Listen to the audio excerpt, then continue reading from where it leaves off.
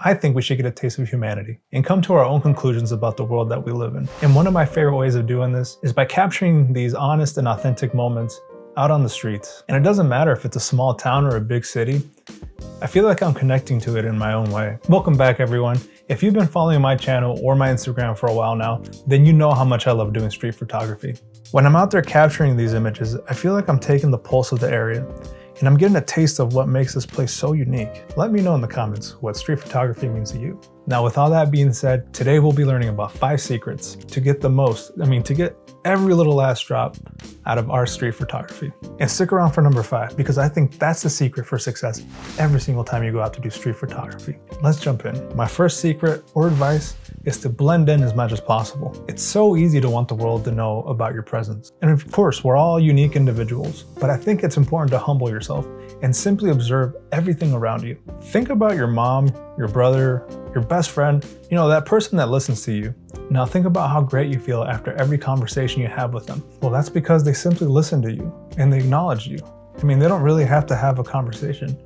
Chances are you did all the speaking for them. Well, now it's your turn to do that for the universe. And when you do this, the world opens up in ways you can't even imagine. All you have to do is be ready to capture those beautiful moments when they come to fruition. I have never left a session thinking, how boring was that?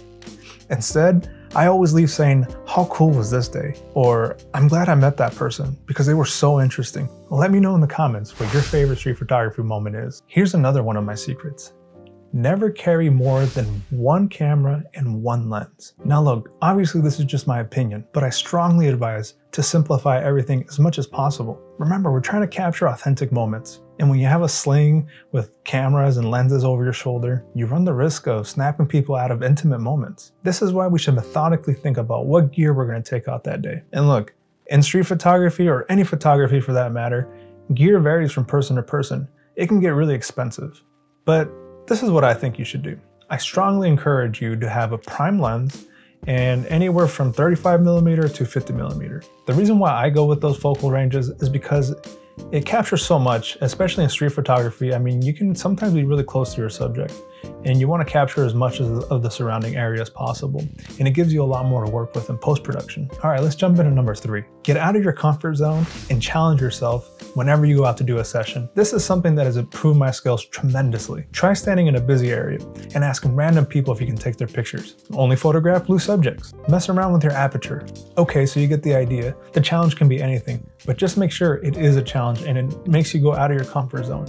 And you'll know internally because you'll feel really weird about it. Let me know in the comments how you challenge yourself. A challenge that I did recently was I went up to random people in a busy city and asked them if I can take their pictures. It was so uncomfortable for me at first, but it was so much fun. And the people that participated had so much fun, and it gave me this new sense of confidence, and I got to work on my skills too.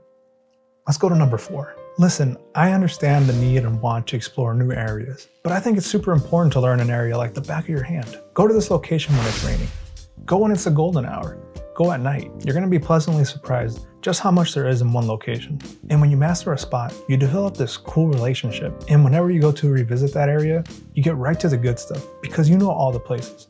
All right, let's go to number 5, which is starting to become my favorite now. Personally, I like to go in it alone when I do my street photography. But for an upcoming shoot, I'm going to bring my brother for a portrait street photography session. And I'm already looking forward to it. And I have so many ideas. And this is really important, especially in photography, because when you do the same thing over and over, even if you're going to different locations, it can kind of get boring.